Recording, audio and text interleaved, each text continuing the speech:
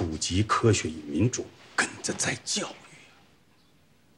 你蔡元培要是能借北大这块宝地，改革创新，重振我中华民族，就有了依托和希望。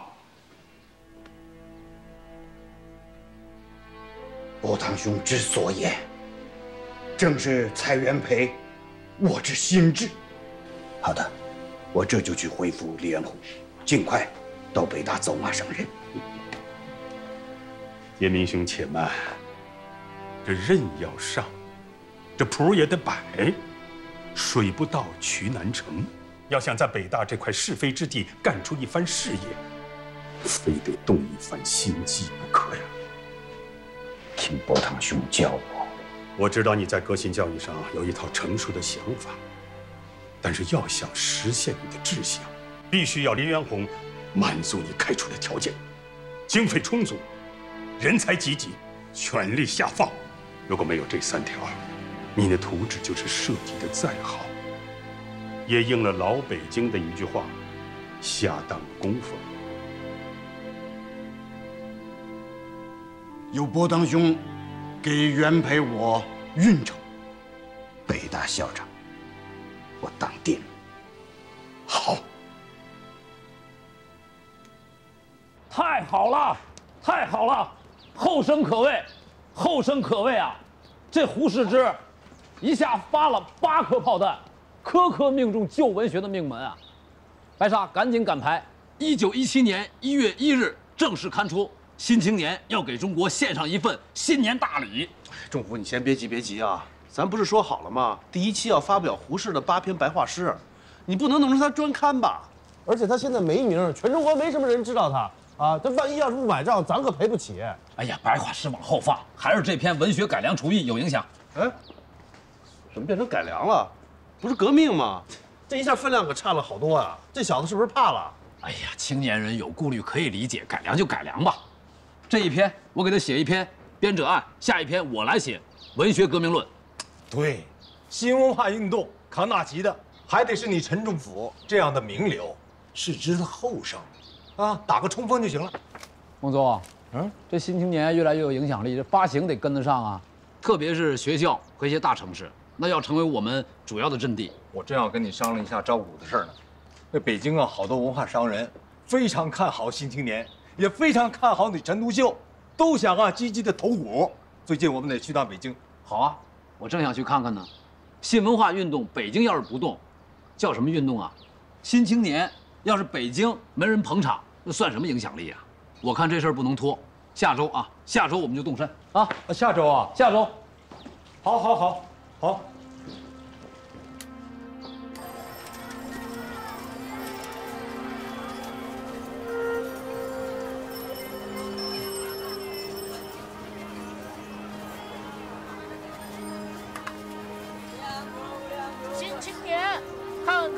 的新青年，新青年，看刚出版的新青年了，看刚出版的新青年喽，看刚刚出版的新青年，刚出版的新青年了，刚出版的新青年。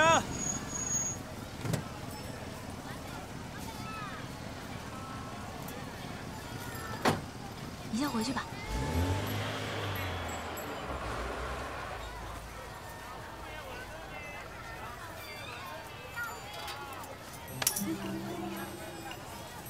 什么意思啊？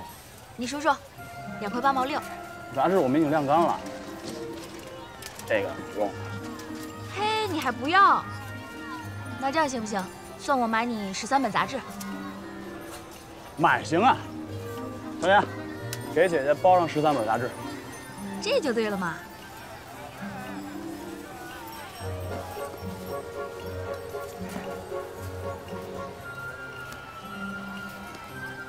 其实啊，那天我在家跟我爸大吵了一架，我早上起来啊，家里1个人都没有了，没人叫我上学，我就迟到了，所以我那天啊心情特别不好，态度自然就不好了，所以一气之下把你们都轰出去了。你们别往心里。 我们做错在先，不知道学校的规矩，还换了你1桶水。我们俩给你道个歉，你别往心里去啊。你别往心里去。那我们都别往心里去，我们扯平了。扯平了。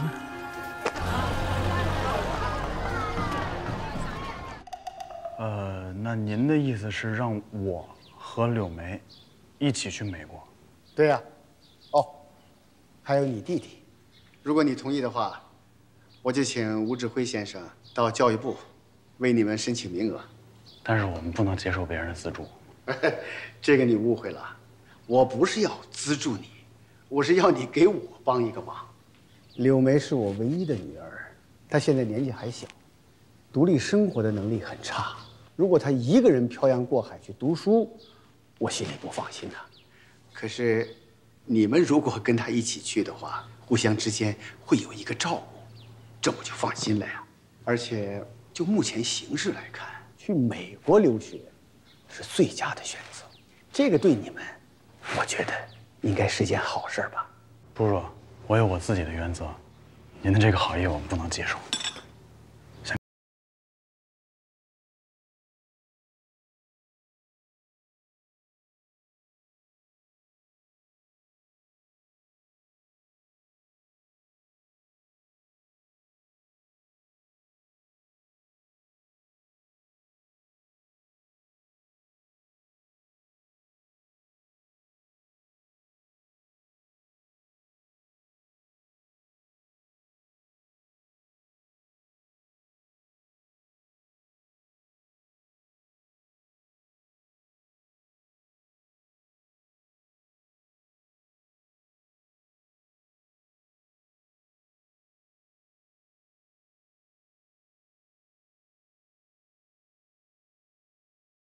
我亏得有你这个朋友想着我，要不然呢，我还回不了北京。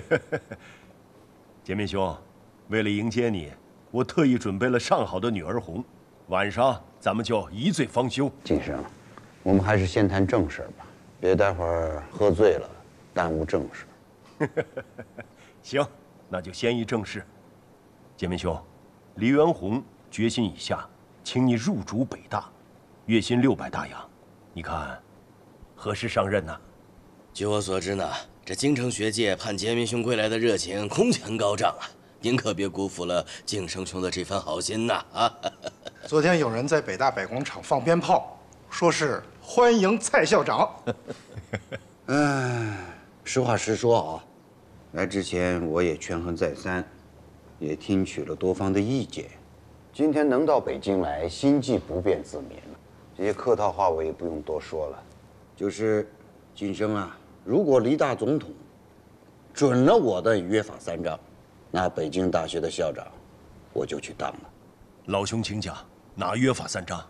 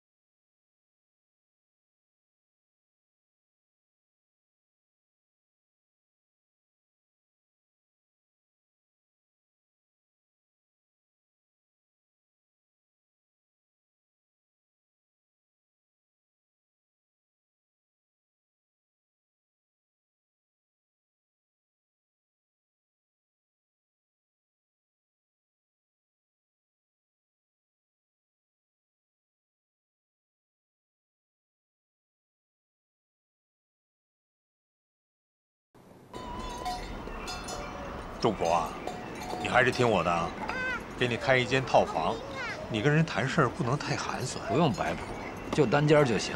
来谈投资的都是文化人，不看重这个，能省就省点。二位小心啊，在这儿呢。不行，这天子脚下的人啊，都是讲究排场，我可不能让你这个名冠中华的陈独秀丢了面子啊！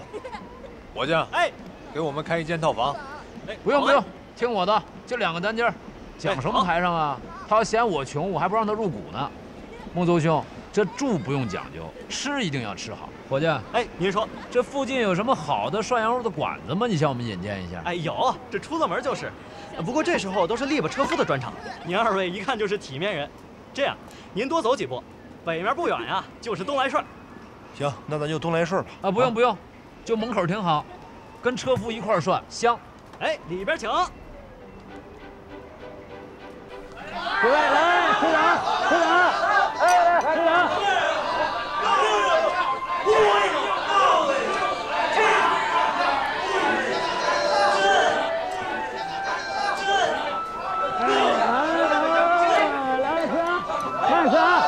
哎呦，二位客官里面请，哎，来，不说，换个地儿。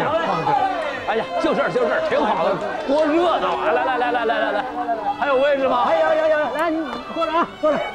真对不住，就这一个火锅了，您看能不能跟这位大哥一起合着用啊？合着怎么用啊？哎呦，你瞧着，你看，哎呀，这一边一家啊，井水不犯河水。井水不犯河水，不是这汤还是一锅汤啊？没错，就是这汤。来吧，坐，2盘羊肉，1盘毛肚，大白菜、冻豆腐、粉丝、糖蒜全上。你给瞧好吧啊！哎，这多热闹啊！这啊。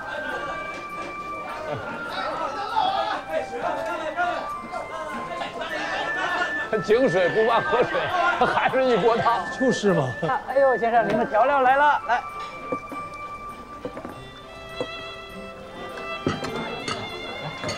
哎，谢谢啊！哎，这老北京涮肉啊，这调料最是讲究啊，芝麻酱、酱豆腐啊，韭菜花，必不可少的，还有葱花、香菜和辣椒油。你得把它拌开啊。这涮也有讲究，毛肚不能离开筷子啊，就7、8下就够了啊，7。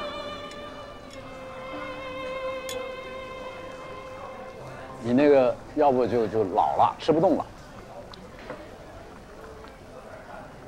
这肉也是几片下啊，汤清。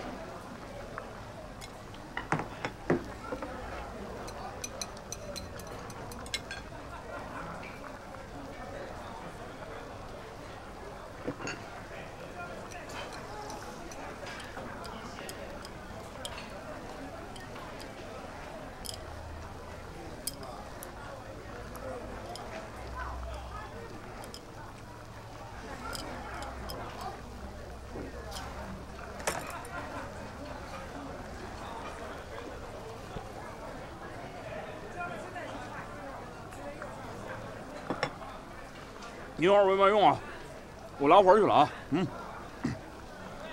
让让，走了。赶紧走啊！再划一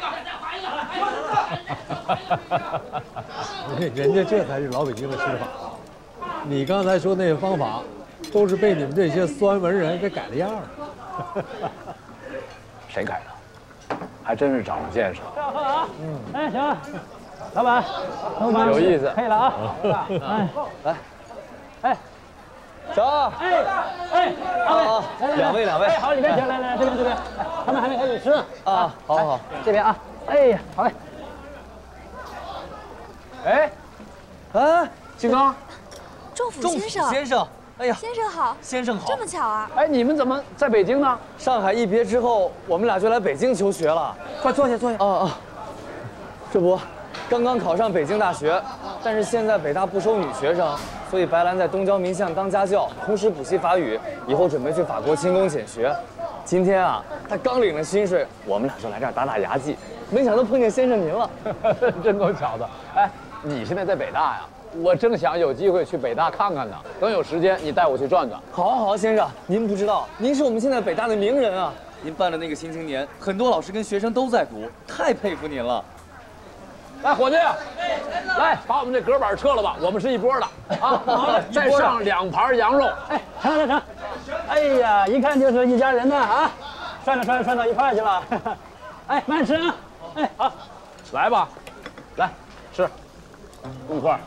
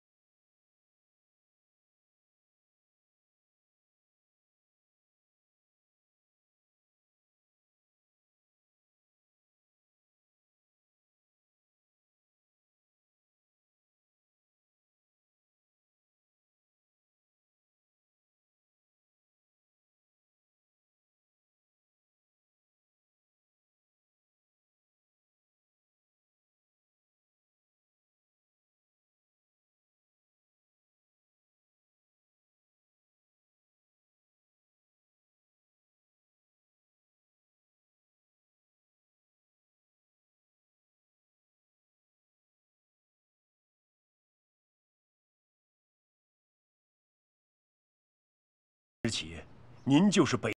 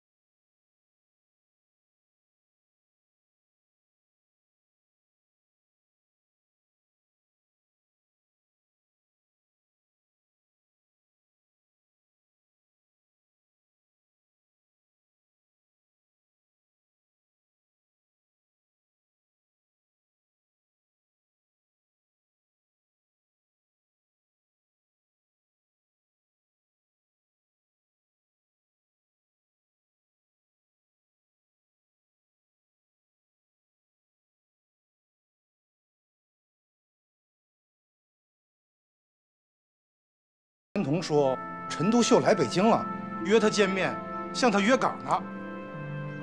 他住哪儿？知道吗？我去问问。好，拜托。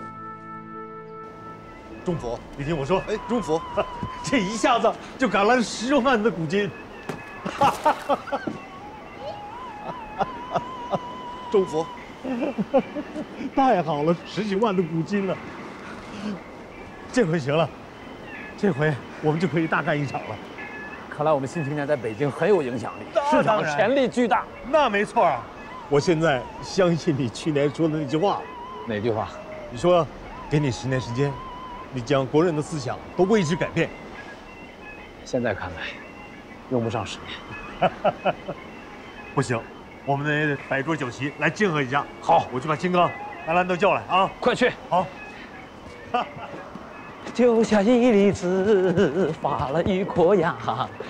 莫看枝莫叶，开的什么花，结的什么籽，我的什么。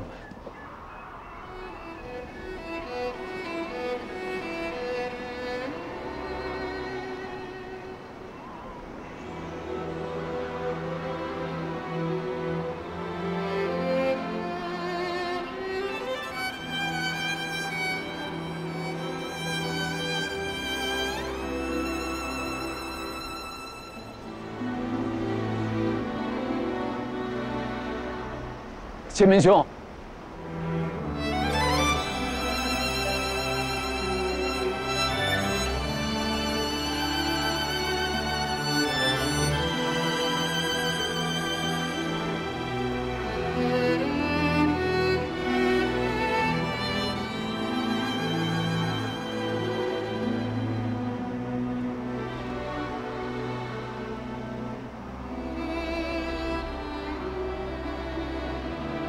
仲甫兄，您怎么找到这儿了？我总能找到你呀。快，先生，来来来，先生，屋里请。进。哎呀，哦，先生请坐。好，哎，你坐。快坐。哦，好的。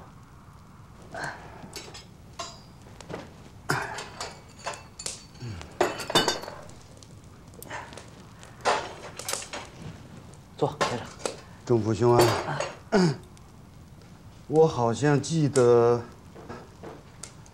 我要年长你几岁啊？我属兔。哦，光绪己卯年生。我们一个属相啊。我是同治丁卯年生。你看，我是记得我要大你一轮呢。哎呀，你还记得12年前我们在上海一起参加暗杀团试制炸弹的事情？怎么会不记得啊？炸弹没制成，险些送了命，我到现在还经常梦见。是，当时啊，要没你那么一推呀，我今日岂能在你面前坐着？早就完蛋喽。仲甫兄啊，你是我的救命恩人，我得好好谢谢你。哪里，先生言重了。12年前，我也就是你现在这个岁数。那个时候啊，无事不敢做，无话不敢讲，人呢也血性得很。可是现在老了，那棱角没了，冲劲呢，也不如昔日。你不错哎，现如今你陈独秀在中国竖起了科学民主这2面大旗，给这个国家带来了什么？一股清新的空气。你的《新青年》，我是期期都阅读，每看必有收益。先生若能为《新青年》赐稿，我定当感激不尽。这是分内的事儿，我理当效力。我今天来呢，是想请你帮忙啊。先生，请讲。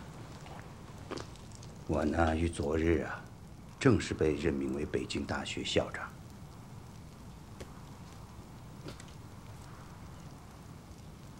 你看看，委任状。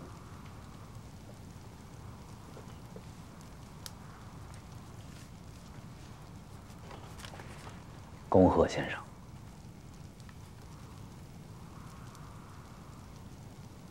我想请你到北大担任文科学长，助我一臂之力，助北大一臂之力。望仲甫兄切莫推辞啊。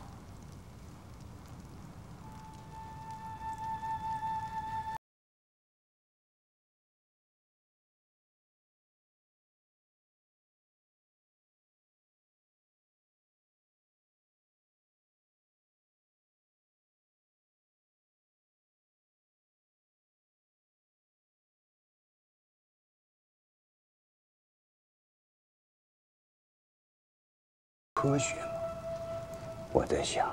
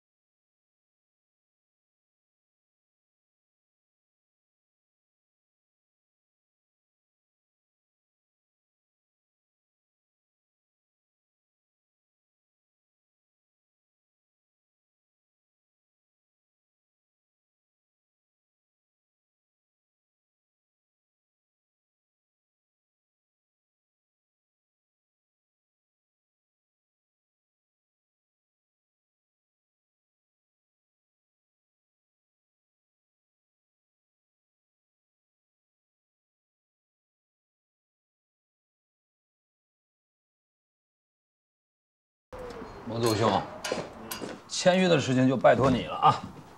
我跟那些商人无话可说，去了也是惦记。不是什么意思啊？你不去了？哎，周峰，大家可是冲你来的呀！签约这么大的事儿，你不去，我跟大家怎么解释？你就说我有重要约会嘛。再说也是事实，我要去陶然亭见钱玄同。你说你这个人哈，真是奇怪。这外边下着大雪啊，这么冷的天，你约人到陶然亭去干什么去啊？喝西北风去？哼，这你就不懂了。下大雪才浪漫嘛！啊，这就是读书人和卖书人的区别，苦中作乐才是事的本质。这年头啊，阳春白雪，贺着盖瓜。我断定，钱大公子不会买你的账的啊！我也敢断定，此时钱玄同一定已经在路上了。哎，周峰，周峰，哎，别，周峰，不你走了我怎么办？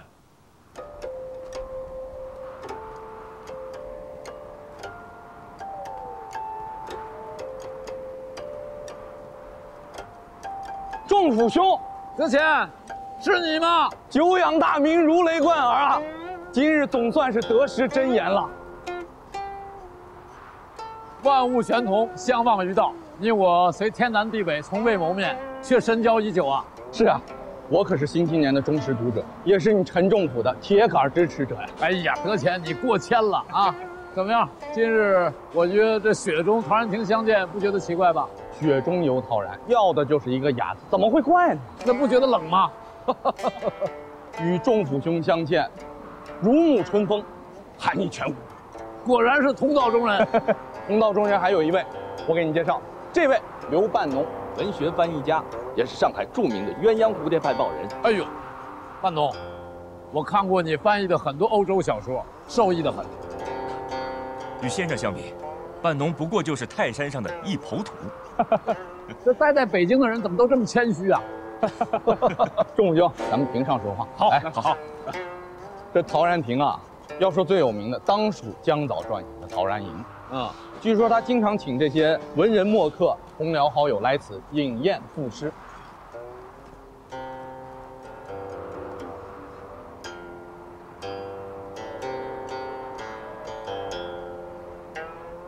果然是红尘中的清净世界呀！可惜今日无酒啊！仲甫兄前来，岂能无酒？来人，上酒！来，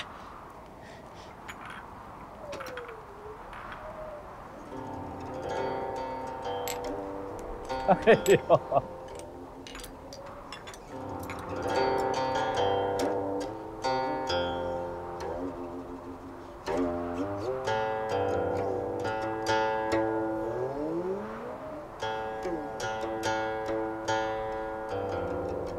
这酒可是花雕，没错，我老家的花雕，烫好了用棉被包裹着，黄包车送来的。哎呀，德谦、半农，你们可真用心，感动感动。更待橘黄加运熟，共君一醉，一陶然。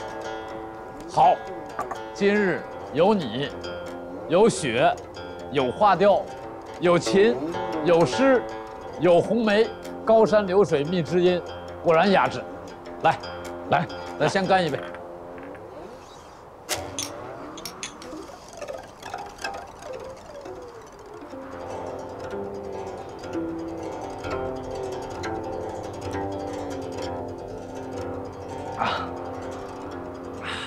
怎么样？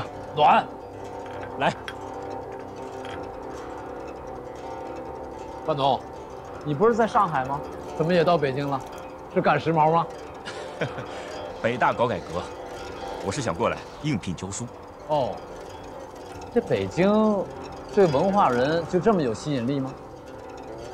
说来也怪啊，眼下这些文人骚客们，来了就不走，那是趋之若鹜啊！无论在这里活得多贫穷。为什么？阳春白雪，下里巴人，鱼龙混杂，包罗万象。机遇风险并存。来，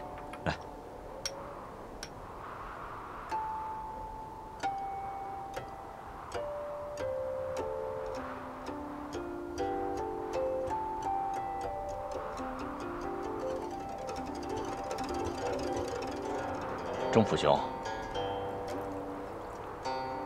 这新青年就像今天这冬日里的一把火，点燃了振兴中华的希望之光。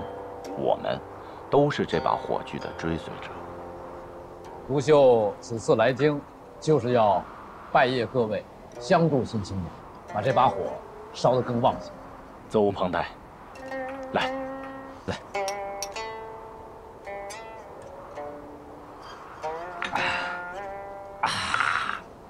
只是钟府兄，有没有考虑过把新青年搬到北京来？北京，新青年在北京能立足吗？当然，岂止是立足，立足北京，放眼全国，发扬光大。来，咱们今天不醉不归，好，来。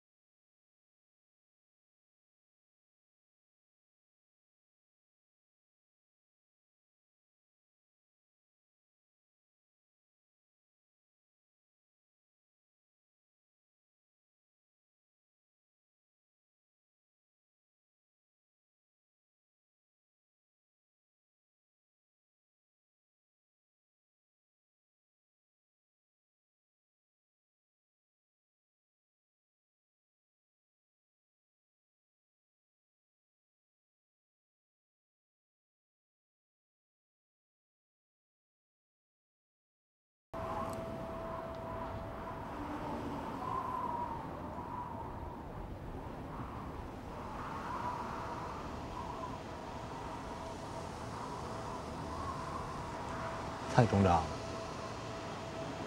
蔡总长，我是蔡元培，真的是您啊！您这是干什么？仲甫在休息，我在这儿等他。嘿呦，这怎么能行呢？怎么能够让您这样屈尊降贵呢？我叫他，我叫他。仲甫，别，仲甫，别，不要叫醒他，让他多睡。哎，不行，我看你这个人很面熟。蔡总长，鄙人汪孟邹。汪孟邹，我知道，安徽鸡西的秀才，亚东图书馆的经理。你那个书馆搞得很好。您过奖。哎呦，仲甫，明兄。呦，仲甫，楼下有人。仲甫，抱歉，这明兄，昨日喝多。快屋里请。来，赶快进去，别受凉了。哎呦，失礼，别受凉，失礼了，先生。您请坐，先生。你坐，我给您奉茶。你先坐着。你们先聊，我去办点事儿。蔡总长，幸会啊，幸会。先生，您用茶？不用，我吃花生。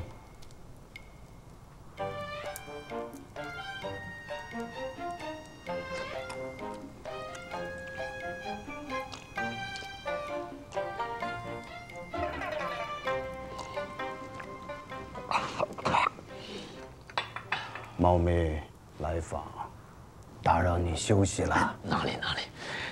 我就是想告诉你，我和范元莲教育总长以及北大的同仁商议之后，认为你可以把新青年带到北大来办。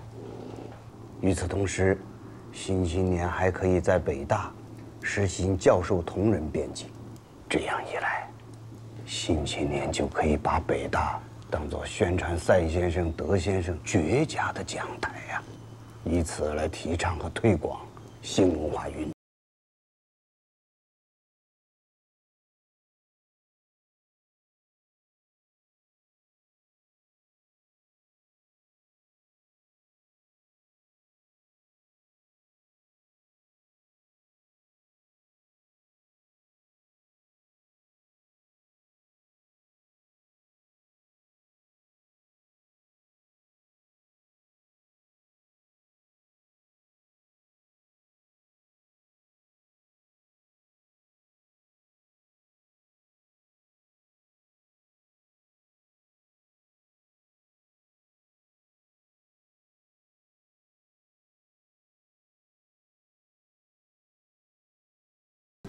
只是这新青年进京一事事关重大，涉及到方方面面，所以我不敢贸然答应。要不然，我给您推荐一位文科学长吧，肯定比我出色。但是这个文科学长，岂能是他人所承担得了的？非你莫属啊！仲甫，哎，请进。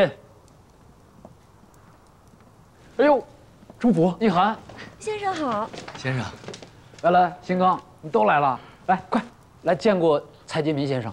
哎呀，蔡公，久仰。杰民先生好。大家好。这什么风把你吹来了？仲甫兄，你能到北京来真是太好了。听闻你已经到了北京，张世钊先生专门给我发了电报，让我一定要来请您到我们假银日刊编辑部去看一看，给予指导。他不请我，我也得自己去。假银是我的老东家。哎，守常怎么没来啊？守常是因为家里面临时来了客人，他等一会儿会直接赶到编辑部去的。好啊，那咱们现在就过去吧。哎，杰民兄，那您是要不您跟我们一块儿过去？不了，你忙，我下次再来。好。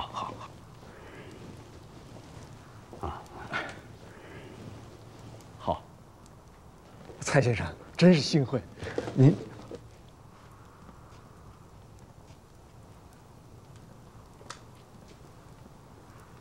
仲甫兄来北大一事，还请您再仔细思量思量。我可是二顾茅庐了。这花生很好吃。您慢走。先生慢走。哎，你留步，我来。蔡先生走好。来，请进。哎呀，仲甫兄，欢迎您参观。